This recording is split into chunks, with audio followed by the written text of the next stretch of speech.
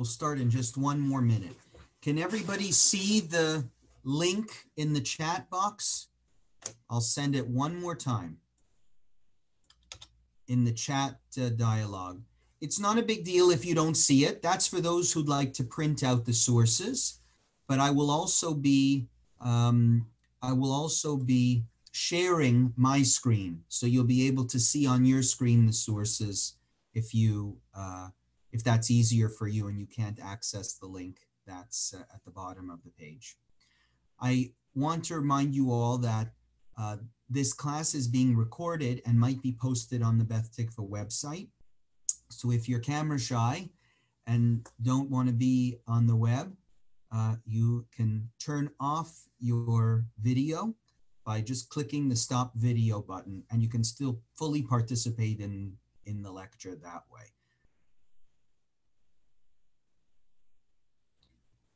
Also, the chat box is very handy if you'd like to make comments or questions.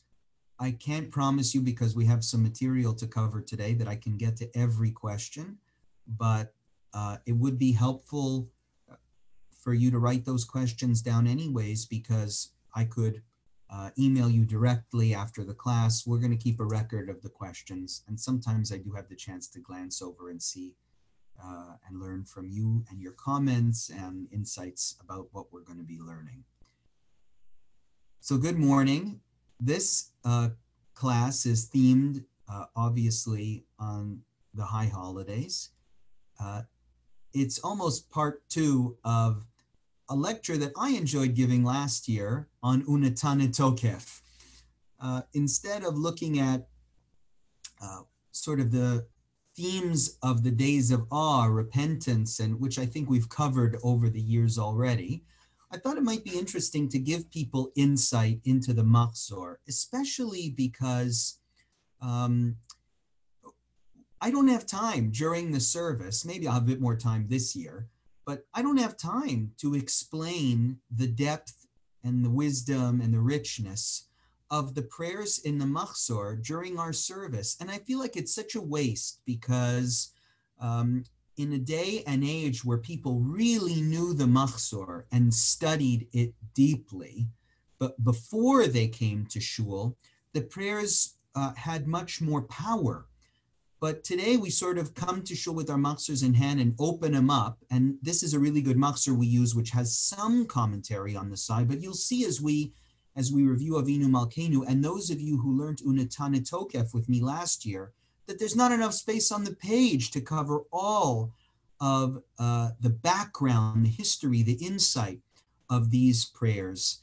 And it's much better to have a session devoted beforehand to studying before we get to shul. Quite frankly, don't tell anybody, but I would rather do this on Rosh Hashanah than daven, because my way of understanding what it means to be Jewish is through Talmud Torah, through learning Torah. Instead of standing there for a Machzor and going through the prayers, which is nice, it feels so much better to do so when we have the learning background before we get to that day. So now, those of you 57 now who are joining me in the classroom today, you're going to be able to really understand one of the most important prayers that we recite on the high holidays, called Avinu Malkeinu. Avinu Malkeinu is not recited actually this year on the first day of Rosh Hashanah. There's a very strange rule that says we don't recite Avinu Malkeinu on Shabbat. And this year, the first day of Rosh Hashanah is on Shabbat. It's reserved because it's a prayer with special power, reserved only when Rosh Hashanah and Yom Kippur occur on weekdays. And we're going to get to that question after, because I think first you need to understand where Avinu Malkeinu comes from. There is nowhere in the Torah where you will find the words together, Avinu Malkeinu. There's nowhere in the prophets where you'll see those two words, Avinu Malkeinu. There's nowhere in the writings where it says Avinu Malkeinu. The first time we come across these words together uttered in prayer are in the Talmud. So let's now look. I'm going to share my screen at where we find the words Avinu Malkeinu, where they appear first, and that I think will really help us understand the context. If you could please give me a thumbs up if you can see can you see my screen? Thumbs up. Okay, great. This class is called Rabbi Akiva's Prayer, which is a hint to you about where I'm going with the lecture today. Let's first give you some background. The Mishnah in Ta'anit means fasting. Now, Avinu Malkeinu is recited not only on the high holidays, but it's also recited in synagogue on fast days. And actually, for instance, Tisha B'Av, right? Or Shiva Asar B'Tammuz. The origin of Avinu Malkeinu relates to fast days, not to Rosh Hashanah and Yom Kippur. It is not a high holiday prayer. Originally, it appears in the context of Yemei Tzom, a fast day. Now, specifically, not a mandatory fast day, but a fast day that is imposed by the leaders of the community. Why would the leaders of the community impose a fast day? Usually it was because something was going wrong, seriously wrong, in the world around the Jewish community. It was often because of a drought.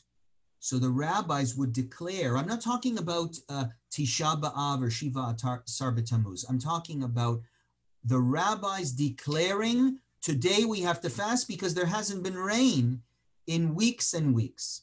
Fasting is in Judaism like prayer. It's a way to get God's attention, to show repentance, to show a sense of sadness at a situation.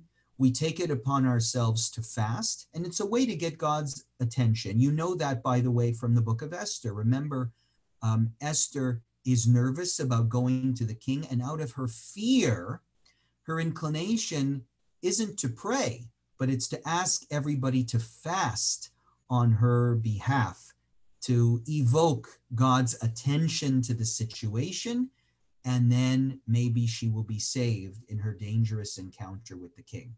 So that's the same kind of background to fasting that we need to understand where Avinu Malkeinu comes from. And let's look at what happens in synagogue when they declare a fast day. The Mishnah in Ta'anit says, Ta'anit means fasting. When they stand up to pray, this is on a fast day, they bring down before the ark an old man conversant with the prayers, one who has children and whose house is empty of food, so that his heart is complete prayer. He recites before them 24 benedictions, the 18 recited daily, to which he adds 6. So on a fast day, the leaders of the community declare today a fast day. There is a change in the prayer service in the synagogue. That's what we're learning here. The usual guy, in those days it was a guy, was not asked to daven. Today, you had to get the best guy. Who's the best guy? Is someone who's older, who knows the prayers very well. One who has children. What do you think that is about? That's interesting. Some people say it's because if you have children, you care more about the future than if you don't have children, right? Because you're seeing that if there's no rain, if things don't go well in the world, they have to inherit your problems as much as you will face your problems. And so you have to have children, according to the Mishnah, in order to pray. Some people think that it says you have to have children because you don't know what real heartache and pain is unless you have children. And you have to feel pain when you're up there davening. Your house has to be empty of food. That means you took your fasting very, very seriously. You didn't even want to have food in your house, never mind in your stomach. And your heart has to be filled with prayer. And we add some extra blessings in the Amida, which we do today too, by the way. If you look at the morning prayer service, there are a couple of places where it says, on a fast day, add this prayer. And it's a special prayer for a fast day to get God's attention in a bad situation. Okay, so that's our background. The person who prays on a fast day has got to be somebody very, very special. Now, Cherry, you look very innocent sitting there. So, Cherry, I'm going to ask you if you could please read for us. Don't worry, it's in English. The source from the Babylonian Talmud. Cherry, you are a scholar, so I know you're the appropriate person to read this. You're a schmoozer. There was another incident involving Rabbi Eliezer who descended to serve as prayer leader before the ark on a fast day. And he recited 20. So the Talmud, wait, I'm going to keep interrupting you, Cherry. Don't be offended. Okay.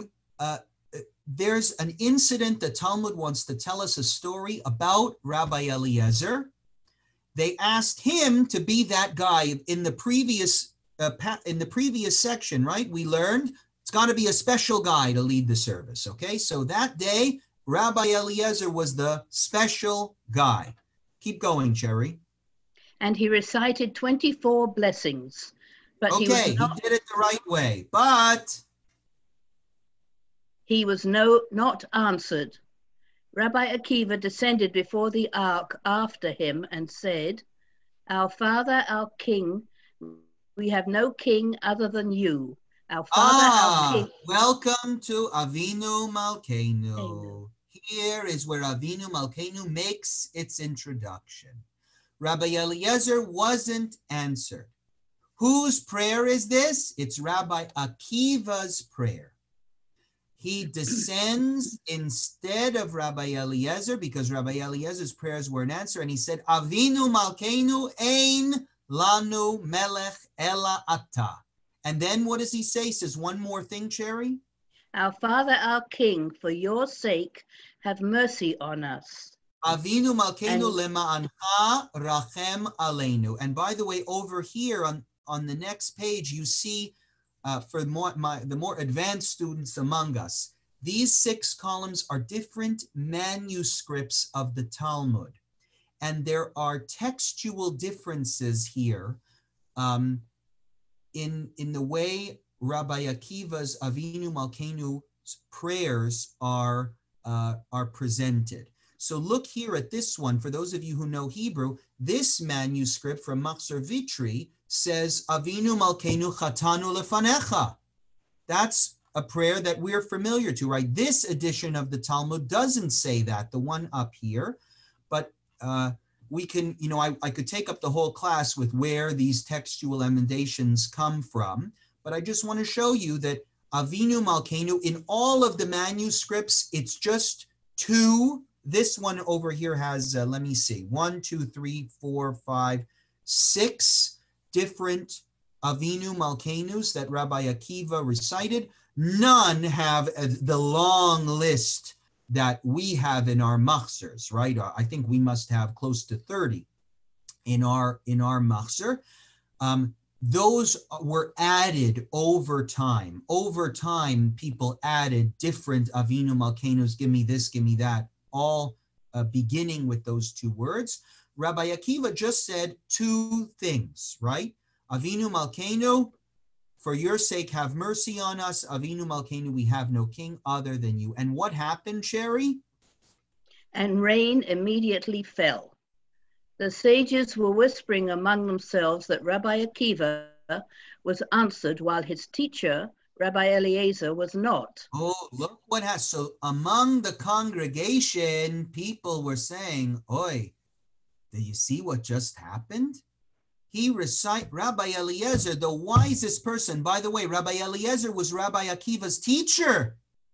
So Rabbi Eliezer, 24 blessings.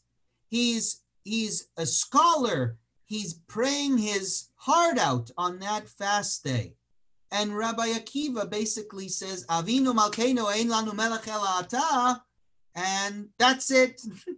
The rains suddenly fell. A divine voice emerged and said, "It is not because this sage, Rabbi Akiva, is greater than that one, Rabbi Eliezer." Carry on. Going, Rabbi Eliezer, but that this one is forgiving, and that one is not forgiving. God responded to Rabbi Akiva's forgiving nature in kind by sending rain. So look at the story of Avinu Malkeinu. This is fascinating, this source, and nobody knows it. Everyone thinks Avinu Malkeinu is just a poem. It's a composition. They forget that this is a prayer that belongs to somebody. Somebody created this prayer. And its power is in the context of this very story that we're reading right now, related very much to the guy who said it and his nature. Look at the miracle that happens. People were talking, oh my God, look at this. The student has surpassed his teacher. Rabbi Akiva must be greater than Rabbi Eliezer. And God himself comes down and says, no, it is not because one is greater than another. In the Hebrew, one is not gadol mizeh. One is not bigger than another. It's about something specific in Rabbi Akiva that Rabbi Eliezer doesn't have. What is it? In the Hebrew, I want to focus on the Hebrew. Ze ma'avir al midotav, veze eino ma'avir al midotav. Ma'avir al midotav.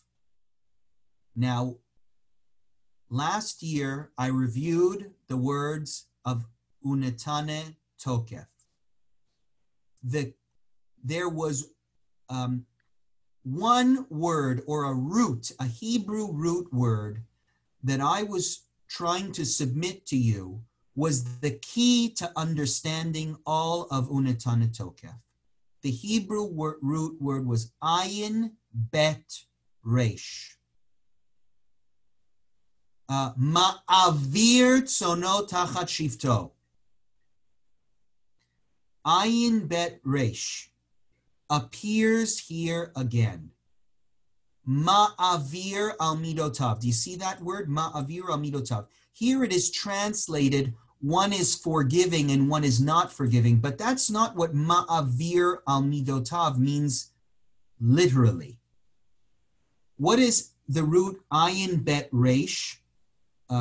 What are some of you who know Hebrew know that it's connected to many different words. The words aveira, a sin, aveira, comes from that root word. La'avor is to cross over. It can even mean to die. Ibur in Hebrew means to be pregnant. And many more meanings. Ma'avir al midotav. I would say the closest literal translation here was passes over, ma'avir al midotav, his attributes. Midot are attributes. One passes over his attributes and one does not. Now this English translation here says that's what, that must mean he's forgiving. Do you understand why it makes that conclusion? Because our attributes are human nature. And Rabbi Akiva could transcend his nature to be angry, to be vengeful. He could pass it over and pass those traits over and be more forgiving. That's where this English translation might come from, because we know a little bit through other sections of the Talmud, and frankly, I could have presented dozens of them, but we're only going to do a couple today. We know from other sections of the Talmud a little bit about how Rabbi Akiva and Rabbi Eliezer had different personalities. And what I want you to keep in mind is that God himself descends to this congregation and says, it's not because Rabbi Akiva said the magic words. I wasn't waiting to send rain until you called me Avinu Malkeinu. And I wasn't waiting for specifically Rabbi Akiva, who was a great scholar. Why did God send rain to Rabbi Akiva's prayer? Because of a particular quality that Rabbi Akiva had that Rabbi Eliezer did not have. And it was the quality of ma'avir al midotav, being passing over his, I want to translate it literally here, passing over his attributes. Thank you, Cherry. Now, I want you to see that a different version of this story that appears in the Jerusalem Talmud that I think emphasizes my point. Maria, would you be able to read this passage for us from the Jerusalem Talmud? You know that before the Babylonian Talmud was edited, there was a Talmud that was printed in the Galilee. We call that the Jerusalem Talmud. And very often the same stories are told in the Babylonian Talmud, usually a little more in the Babylonian Talmud, there's a little bit more detail, but an abbreviated version is often found in the Jerusalem Talmud. So that's the case with this story. Let's take a look at it. Ria, thank you for volunteering, being voluntold, what is voluntold to read. Rabbi Eliezer. Rabbi Eliezer made a fast, but no rain fell. So in this version of the story, we're told that Rabbi Eliezer is also the one who called the fast. Go ahead. Rabbi Akiva made a fast and the rain fell. His fast worked. Rabbi Akiva entered and said before them, I will explain it in a parable. What is it like? Like a king who had two daughters. One was brazen, chutzpahdik, and one was proper. When the brazen one wanted to enter before him, he said, give her what she wants so that she may go away. When the proper one wanted to enter before him, he was patient because he liked hearing her pleas. Look what a beautiful, I'm going to stop you there. Look what a beautiful politician. Rabbi Akiva must have been a pulpit rabbi. Look what a beautiful politician Rabbi Akiva is. His teacher, Rabbi Eliezer, his fast didn't work. But Rabbi Akiva's fast did work. So we would expect that people would be saying, oh my God, Rabbi Akiva, you are greater than Rabbi Eliezer. And Rabbi Akiva says, no. Let me explain to you what's happening. Hashem likes Rabbi Eliezer. Rabbi Eliezer is his favorite chazan. When you have your favorite guy praying to you, you don't tell him to stop, I'll give you what you want. You enjoy hearing his prayers. So Rabbi Akiva, look what a great politician he is towards his teacher. It's not that I'm bigger than he is. It's that God wanted to get rid of me. He doesn't like Rabbi Akiva's prayers. So he says, okay, just give Rabbi Akiva what he wants so he goes away. I'll send the rain.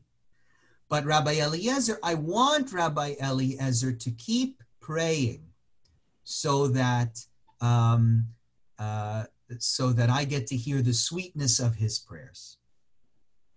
What does that teach you all? Think about what that teaches us about Rabbi Akiva. What do you learn about Rabbi Akiva from this story? Not just that he was a good politician. Look at the deference he shows to his teacher. Look at the respect. Look at his running away from honor. Does this help us a little bit understand ma'avir al midotav, what God saw in Rabbi Akiva? I think it does. God saw in Rabbi Akiva, what a wonderful person. Look how he doesn't want to take any credit. He could say, yeah, of course, my fast worked. I'm better than Rabbi Eliezer. But he doesn't say that. He says, God just wanted to get rid of me. That's why he gave me what I wanted. He wanted me to stop praying. Rabbi Eliezer's prayers are so sweet. God didn't want to answer them too quickly. Now look what the Talmud says. Now read this last sentence. Is it permissible to say this? Is it permissible to say this? The Talmud is saying, hold on. Rabbi Akiva is the chutzpahdik daughter? He's like one of the greatest teachers he's one of the greatest teachers in our tradition. Are we really saying to everybody, we're publicizing now that he was a chutzpahdik daughter? So what does the Talmud answer? Rather, it was to prevent blasphemy of the house of Rabbi Eliezer. Shelo lechalel shen shamayim b'Rabbi Eliezer. It's because people were talking and they were saying Rabbi Eliezer his prayers are not effective. God doesn't listen to Rabbi Eliezer. So we're basically telling you this parable not to say that Rabbi Akiva was the chutzpahdik daughter. We're saying it for political reasons, to prevent talk about Rabbi Eliezer. Rabbi Akiva was trying to cover for his teacher. Isn't that interesting? Now we learn about, this is the same story, but do the words Avinu Malkeinu even appear in this version? No. So what are we learning here when you compare these two stories? Certainly for me, what we're learning is that the point of Avinu Malkeinu, the context of that story, is not about magic words that suddenly open sesame, the gates of heaven. Avinu Malkeinu are not two words that are more powerful than any other words. But the prayer Avinu Malkeinu reminds us of this story because that's where these words came from. And what those stories teach us are not to pray sincerely, it's not to say the right words, it's to be the kind of person that Rabbi Akiva was.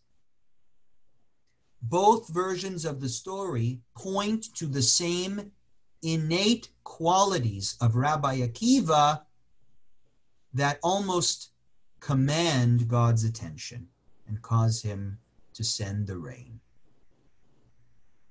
Now you're getting a sense of why I don't think we should call Avinu Malkeinu, Avinu Malkeinu. We should always call it the prayer of Rabbi Akiva, so that we might model who he was. Ma'avir al midotav, the guy who didn't insist on being the center of attention, who didn't want credit for having his prayers answered, who defended even his rivals and made sure that they got honor when people were speaking ill against them. Isn't that amazing? And nobody knows this unless they came to my class this morning. Let's keep learning about who Rabbi Eliezer was and who Rabbi Akiva was. Thank you, Ria. You were a wonderful, wonderful reader. Violette, would you kindly read for us this story involving Rabbi Eliezer? Are you able to unmute? Norman, are you able to unmute?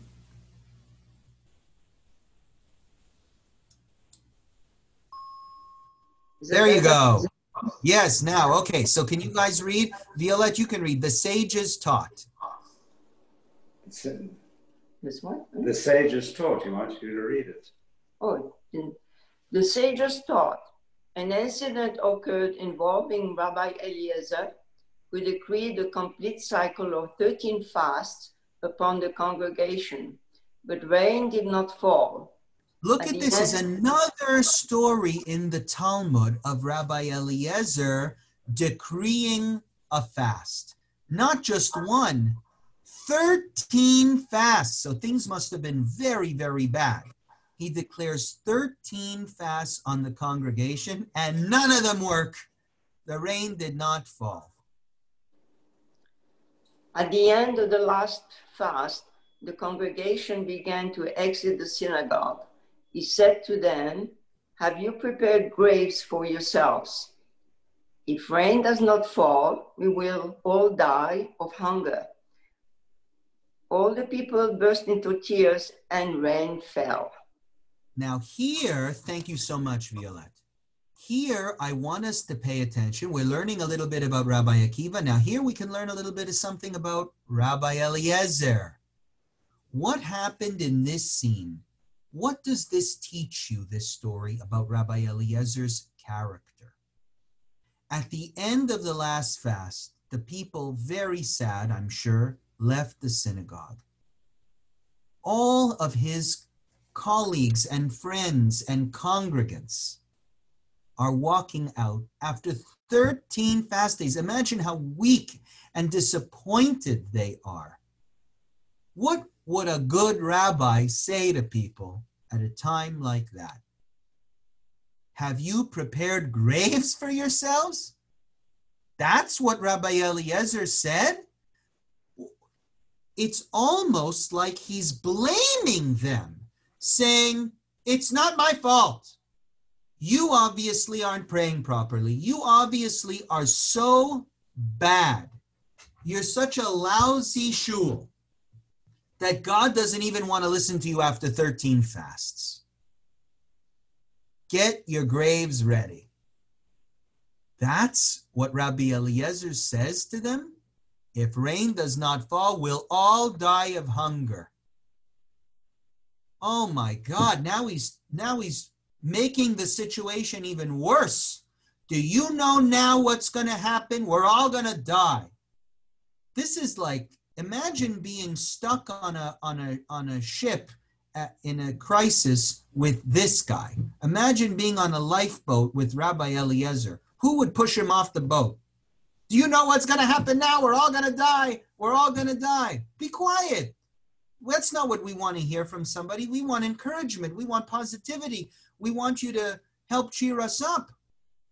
Instead, you're telling us we're all going to die of hunger? All the people burst into tears and rain fell. Did God respond to Rabbi Eliezer? No. What caused God to respond? The people were crying so much because, I mean, look, at one rabbi might say to you, the people were crying because there was no rain that was falling. I read this story a little bit differently. I read it deeper. You can take it or leave it. I think they're crying because their rabbi is a jerk and abandoned them and made them feel even worse about their situation. And God had pity on these poor people stuck with such a lousy rabbi that he caused the rain to fall. Look at the difference between Rabbi Eliezer and Rabbi Akiva. The picture the Talmud is painting of both of them. One, ma'avir al midotav, passes over his attributes. The other one, it looks like his attributes have totally, his negative attributes, totally control his emotions and his behavior. When he's angry, he's angry. When he's disappointed, don't expect any compassion from him. And I think the same thing here you will find in this last story that I think is a great story that compares their two personalities, Rabbi Akiva and Rabbi Eliezer. Rini, would you read this? Rini Katz, would you kindly read this for us? Thank you. From another part of the Talmud. You have to unmute. The sages taught the following Baraita. Baraita is like a teaching. What was the order of teaching the oral law? How was the oral law first taught? Moses learned directly from the mouth of the Almighty. So Aaron, how did the oral law get started? God told Moses the oral law, right? You all know that there's the written law, but we know how that got started. That's the scroll of the Torah, right? But how did the oral law get started? Think about, the written law says put a mezuzah on your door, but the oral law says, and you put it on the right side of the door, and it has to be tilted a little bit forward. That's not in the Torah, that's the oral law. So how did it get started? It started from God. God told Moses. Then what happened, Rini? Aaron entered and sat before him, and Moses taught him his lesson as he had learned it from God. Aaron moved aside and sat to the left of Moses. Aaron's sons entered, and Moses taught them their lesson while Aaron listened. Aaron's sons moved aside. Eleazar sat to the right of Moses, and Itamar sat to the left of Aaron.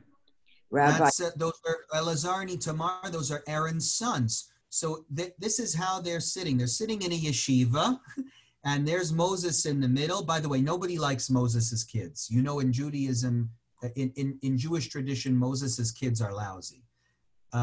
Aaron has two sons that are lousy, but there are two sons that are good. So these are the two sons that are good. Moses is teaching Aaron and also Aaron's sons, the two good sons, how to all the teachings of the oral law. Rabbi Yehuda disagreed with the first Tanna with regard to the seating arrangements, and he said, actually, Aaron would return to sit to the right of Moses. The elders entered, and Moses taught them their lesson. The elders moved aside, and the entire nation entered, and Moses taught them their lesson. So don't worry about that passage about where everybody's seating. Don't ask me why the rabbis are arguing about seating arrangements. It's great. I guess it's a Jewish tradition that's been passed on from generation to generation. I have no clue why Rabbi Yehuda says, no, Aaron was on the other side of Moses. I will look into that for you if you're really curious. What's important now is that after Aaron's sons learn, then the elders come in and Moses teaches them. Therefore, Aaron had heard the lessons 4 times. His sons heard it 3 times. The elders heard it twice, and the entire nation heard it once. Everyone understands because Aaron was in the room. He stayed in the room with Moses when his kids came in to learn their lesson. So Aaron heard it 4 times. Moses then departed to his tent, and Aaron taught the others his lesson as he had learned it from Moses. Aaron then departed, and his sons taught the others their lesson. His sons then departed, and the elders taught the rest of the people their lesson. Hence, everyone, Aaron, his sons, the elders, and all the people heard the lessons taught by God 4 times. So this is how we get to the number 4 times, right? Because everyone's hearing the lessons a few times from a few different people. But that's not the important part. Now we're going to get to what we learn about this section about Rabbi Eliezer and Rabbi Akiva. Go ahead, Rini. Okay. From here, Rabbi Eliezer said, a person is obliged to teach his student his lesson 4 times, and it follows by way of a fortiori interference. If Aaron, who learned from Moses himself, and Moses had received the Torah directly from the mouth of the Almighty, needed this regimen. An ordinary student learning from the mouth of an ordinary teacher. How much more so must he review his studies 4 times? So what is Rabbi Eliezer's belief about education? When you're teaching students the material, we need to follow the example of Aaron and Moses. Moses himself, who's a better teacher than Moses, right? But still, Aaron needed to hear the lessons 4 times. And Rabbi Eliezer says, from this, we learn how to teach our students. When we go through a lesson, we repeat the lesson 3 other times in addition to the first time, and that's the rule. Now, what does Rabbi Akiva say in response? Go ahead, Rini. From where, Rabbi Akiva says, from where do we derive that a person is obliged to teach his student until he learns the material and understands it? Aha! Look at the disagreement between the two of them and think about what this shows about their personalities. Rabbi Eliezer says 4 times. That's the rule. And Rabbi Akiva says no. Until the student learns and understands the material. In other words, you teach them until they learn it 100 times if necessary. And he learns that because it says, put the Torah in their mouths, right? You see at the bottom of this passage, Simat befihem. That's a verse that we learn. So if it says you put the Torah in their mouths, then they need to be able to teach it to others. That's why it says you put the lesson in their mouth and not in their heads. If you put it in their head, they might not understand it well enough to be able to share it with others. But if you put it in their mouth, it means that not only do they understand what you're telling them, that they are able to teach it to others, and therefore the tradition can be passed on from generation to generation. What is it showing you about Rabbi Akiva's sensitivity to other people? Isn't this sort of in line with what we're already learning about him? And sort of Rabbi Eliezer's lack of compassion on people? Rabbi Eliezer sounds like a mean, nasty guy. 4 times, that's the rule, 4 times. And if you don't get it by then you're dumber than the people who learned from Moses, right? Moses, the greatest teacher in the world, 4 times they had to learn his lesson, and that's it. If you can't learn it in 4 times, you shouldn't learn it at all. And Rabbi Akiva, much more in tune with, I think, real education, which means real education is not looking at your students as all identical, each one learning according to her own way. And that's Rabbi Akiva's view of education, which I think teaches us more about his personality. Okay, thank you, Rini. I appreciate that.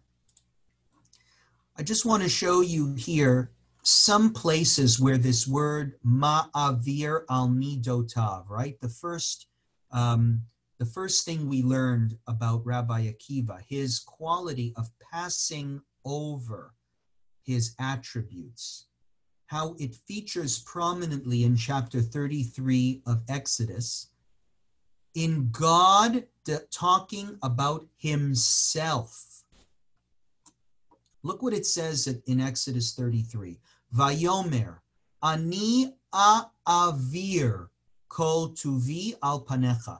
God says, I will make my goodness pass before you. And again here, Vesakoti kapi alecha ad ovri. My glory will pass by you. And at the bottom, these words that we are a little bit more familiar with, Vaya'avor Hashem al panav vayikra. You remember that from the High Holiday liturgy? And the Lord passed by before him and proclaimed. Now that's an important section because remember the theme of the High Holidays is God forgiving us. And right before we recite these words, the 13 attributes of God, Hashem, Hashem, El Rachum V'Chanun, God, O God, who is merciful and compassionate, we read the words, Vaya'avor, God passed by. Just like Rabbi Akiva is ma'avir.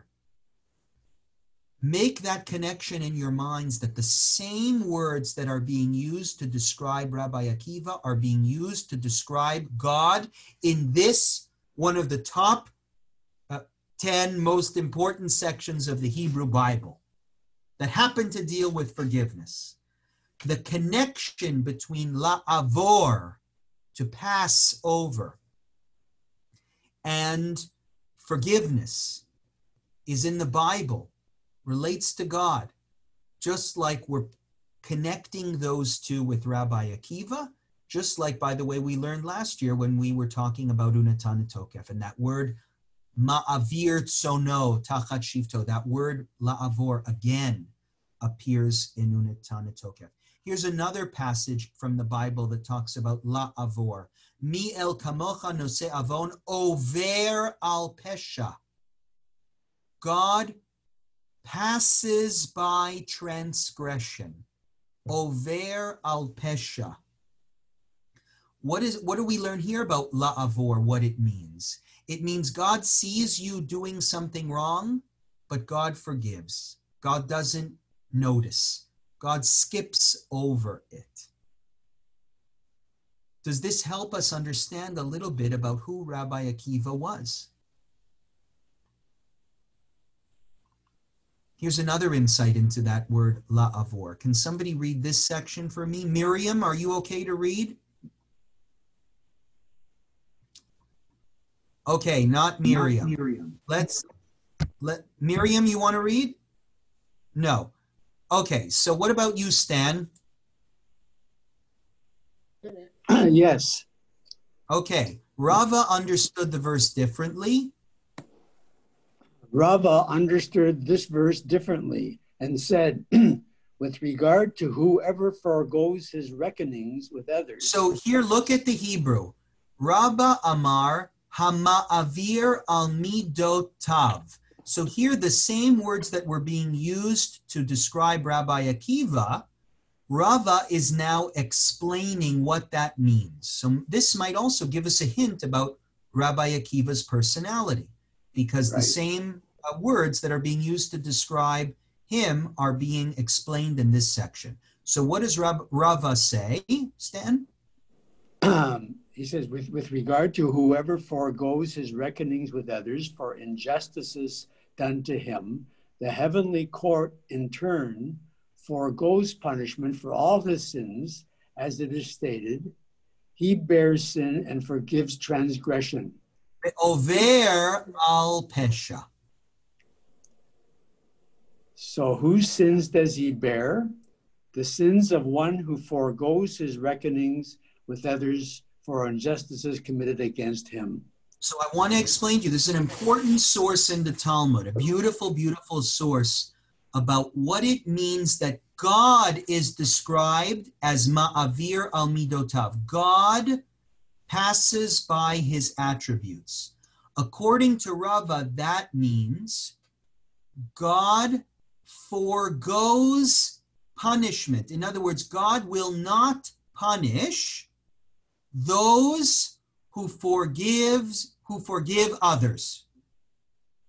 Do you understand that? It's there in the English, with regard, but it's just a bit confused. With regard to whoever forgoes his reckonings. In other words, I've got a fight with my brother-in-law, and I'm going to forgive him.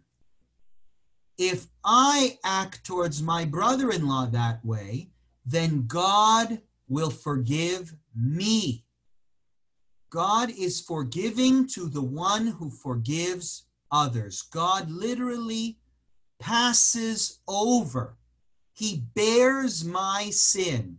God bears my sin means God doesn't put the sin on me. He takes it away from me. Whose sin does he bear?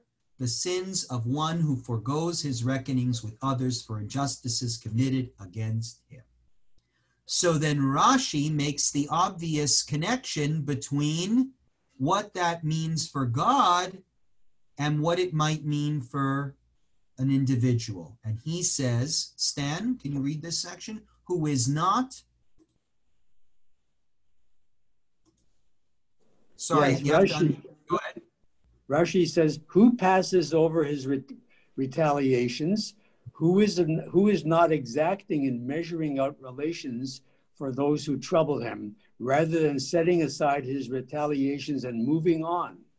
That should be retaliations, not relations. Sorry, that's my typo. Retaliations. Thank you, Stan. So it's who is the one who is ma'avir al midotav, which are the same words that are being used to describe Rabbi Akiva. He was somebody who was not exacting in measuring out retaliations for the people who sinned against him. Rabbi Akiva had a lot of people, in other words, who maybe disappointed him, upset him, but Rabbi Akiva didn't let it get to him. He never acted towards that person in a mean way, sort of in a vengeful way. That's what Rashi is saying about what we learn here in this passage about ma'avir al midotav. Now, this teaches us, I think, what the role is of the story in our liturgy. Because we think Avinu Malkeinu is about the words that were uttered, and I'm submitting to you that it's not about the words at all. Avinu Malkeinu calls to mind a human quality. When we say those words, no matter how many requests we make in Avinu Malkeinu, our minds are supposed to connect to Rabbi Akiva and to his ability to get over, pass over any anger he had, right? Rashi's words here, if you look, Eino medakdek. You know, Rabbi Akiva, medakdek is someone who's checking everything. In other words, Rabbi Akiva, if he was an angry person, would make sure that all the people who deserved it got their due somehow in life. But Rabbi Akiva wasn't like that. He was ma'avira midotav, didn't check, didn't care about people who were angry, who had bothered him, who had sinned against others. And this final passage, I think, connects everything together. And then I'll make a statement just in general about what we're learning today. Abe, would you read this last section? Abe Rutenberg? Are you able to unmute?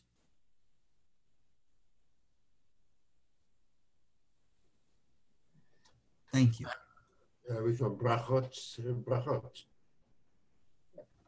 From here we see that the Holy One, blessed be he, prays. So in the tractate Brachot, which is all about prayer, it says not only do we pray, God prays too. Now you should all be shocked, right at the beginning of this, right? God prays. Well, who does he pray to? And what does he pray? Why would God feel the need to pray? So this is going to be interesting. Keep going, Abe. Gemara asks, what does God pray?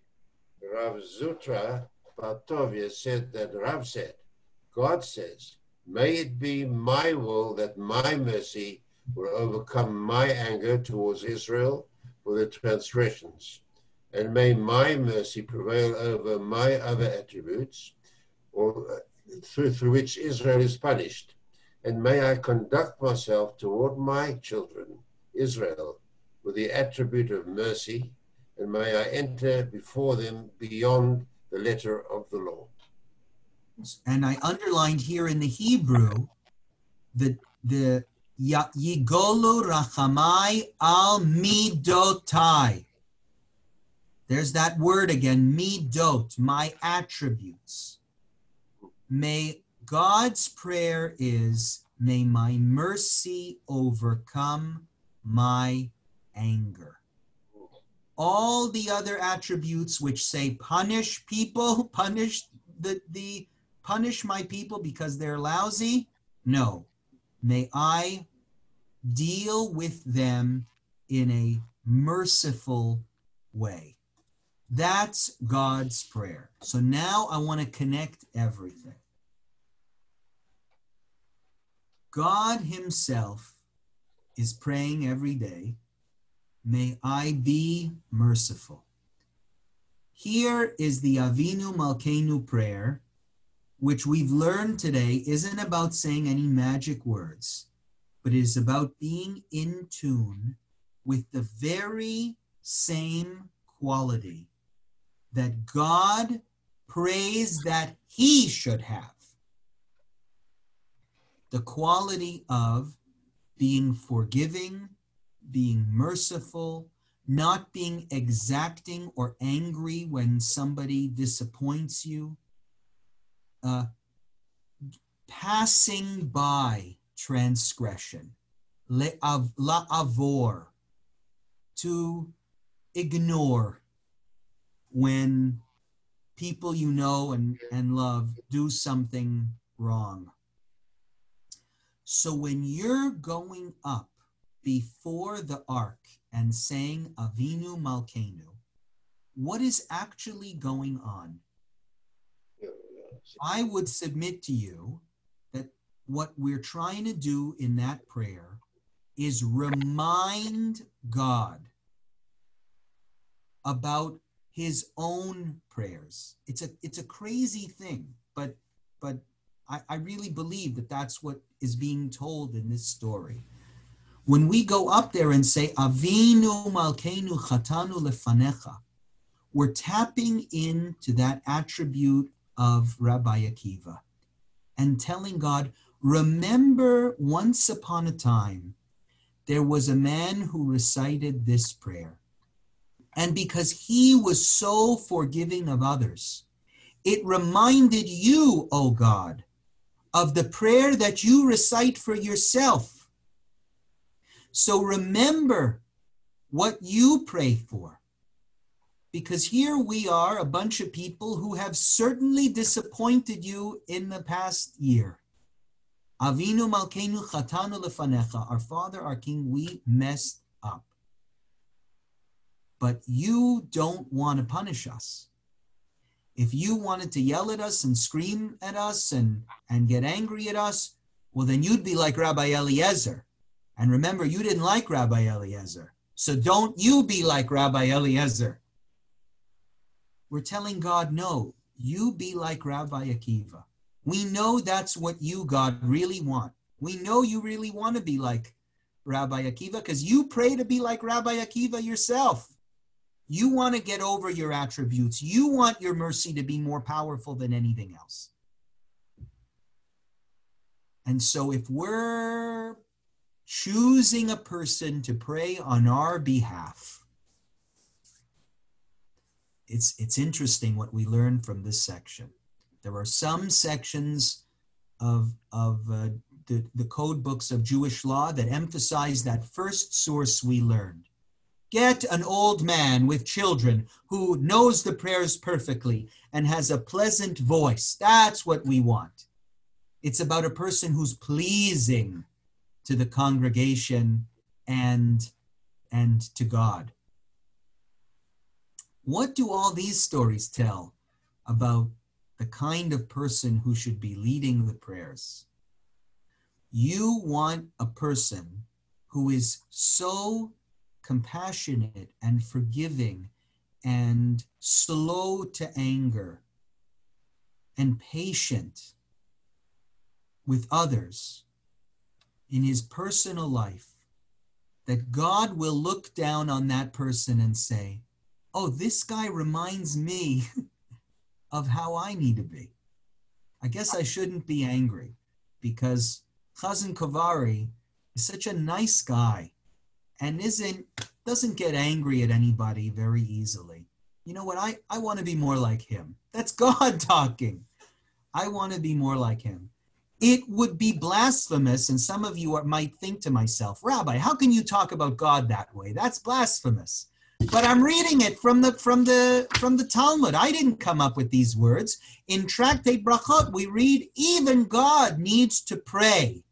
Because that's the hardest thing in life. when you're really angry, when you see people who really deserve to be punished, the hardest thing in life is to be ma'avir al midotav, to just ignore it. It's so hard that even God struggles. And by the way, the Bible is full of those kinds of stories of God himself struggling with, should I kill these people? Should I not kill these people?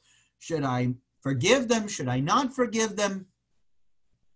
It's the famous argument with Abraham and God right at the beginning, right? Sodom and Amorah. God says, these people deserve to die. Abraham says, come on, I'm sure I can find a few righteous people in this city and you can spare them. Right? With the sin of the spies. God says, that's it. The spies came back and gave a lousy report of the land. I should get rid of all of them. And Moses says, no, forgive us. You know you want to forgive us. You know you want to forgive us, forgive us. And God says, Salachti kidvarecha, I will forgive them. We have an image of God that's even painted in the Bible as somebody who wrestles with mercy. Do I really want to be mercy? Do I really not want to be merciful? And that is the struggle of every father, Avinu, every parent, I would say. You want to be compassionate towards your kids, but if you're too compassionate, they won't learn. Sometimes they have to be punished. It's the lesson of every parent, the struggle of every parent. When should I be strict? When should I be lenient? I was fighting with my daughter about that just this morning. She wanted to have a sugar cereal, which I hate, one of these cocoa cereals. And she's yelling at me, why are you so strict? It's a struggle of every Avinu and the struggle of every Malkeinu, the struggle of every king. If a king is too cruel towards his people, what are they going to do? They'll overthrow him. A king also has to be balanced. When should I be strict? When should I not be strict? And we take these struggles and we recognize that they are at the heart of the process of tshuva, the heart of the process of repentance. And if I am merciful towards other people, then maybe God will be merciful for me and merciful to me. And when I am praying, I have to make sure that not just the words that I speak are correct, but the emotion with which I come to prayer is correct. The emotion with which I come to prayer is one that fits, I would say, what Rabbi Akiva is demonstrating here in these and many, many stories. I like that story about his education, right? The way Rabbi Eliezer and Rabbi Akiva teach differently. Because I think Rabbi Akiva here is giving us insight into what it means to be ma'avir al midotav. If you understand people, you will understand that nobody is perfect and everyone's different. So as an educator, as a great educator, Rabbi Akiva arrives at a place in his life where he's naturally more forgiving. Because a good educator doesn't just go through the drills. Here's the math lesson for today. 1, 2, 3, 4 times. Have a nice day, I'm done. A good educator wants Torah befihem. I want my students to be able to even teach this material themselves. And if that's the goal with our students, that's the way we act as a teacher. It almost naturally inclines our spirits to be understanding of others, to be empathetic towards others. And empathy and understanding, those are the keys to being forgiving, because you'll recognize that everyone deals with their own struggles and nobody is perfect. So now when you get to, I hope you enjoyed learning a little bit about this prayer, and I hope when you get to Avinu Malkeinu, this year, which will be recited on the second day of Rosh Hashanah, I hope when you get to it, you won't pay too close attention to the words. And you won't hear me say that very often when it comes to prayer, but for this one, I say it. Don't get the Hebrew right. That's not, I think, the key to Avinu Malkeinu. Remember where the words came from. They came from a man who lived 2,000 years ago, who was so forgiving of others, so committed to understanding people and where they were coming from, that he grew, if you know Rabbi Akiva's story, to develop a yeshiva of thousands and thousands of students. Remember, some of you know we don't do weddings traditionally during the Omer period. It's a time of sadness between Pesach and Shavuot. Do you remember why it's a time of sadness? It's because there was a plague that killed thousands and thousands of whose students? Not Rabbi Eliezer's students, Rabbi Akiva's students. And now you see why so many people wanted to learn from him and why he became a transformative figure in Jewish history. It wasn't because he was so smart. Being so smart, that's overemphasized. If you think back to the teachers who made the biggest impact on your lives, was it the smartest ones?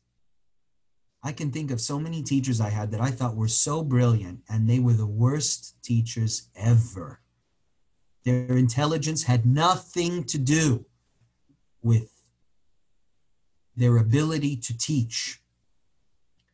The ones that were my best teachers were the ones whose approach towards learning was, let me teach this in a way where it reaches befihem, where it reaches you so deeply that you could teach these lessons yourself if you wanted to. Through experience, through demonstration, through caring. That's how you develop the reputation and the ability to be a great teacher. And that's Rabbi Akiva. That's the figure that we celebrate. That's the figure that we tap into at this most important moment of the year. In one of our most important prayers, Avinu Malkeinu, what we want is for Rabbi Akiva's spirit to be, I think, to come alive again. So may we all merit that generations from now, they might still be talking about what we taught them, not because we reviewed the lesson 4 times, but because we cared by the way we live our lives and the messages we convey, that others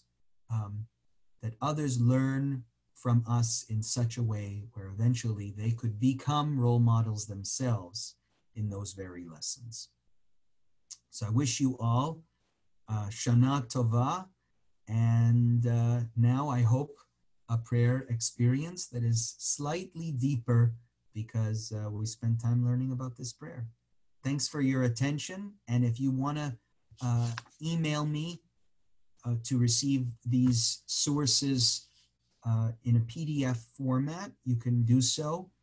Also, just a reminder that in the chat box, you can download them right now if you have access to the chat box, and you can print those out.